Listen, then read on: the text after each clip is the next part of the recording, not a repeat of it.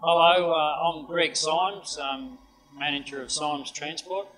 Our current government is putting plans in place for a lot of infrastructure changes, which will help people all over Victoria, not just people in Melbourne, but people who are crossing Melbourne, and we've got several vehicles down there each day, and it's costing us a lot of time on freeways. We're just stuck in traffic, nothing productive at all.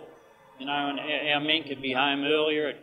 Things that cost a whole lot less, and it'll be a whole lot better. And that's what we want for Victoria.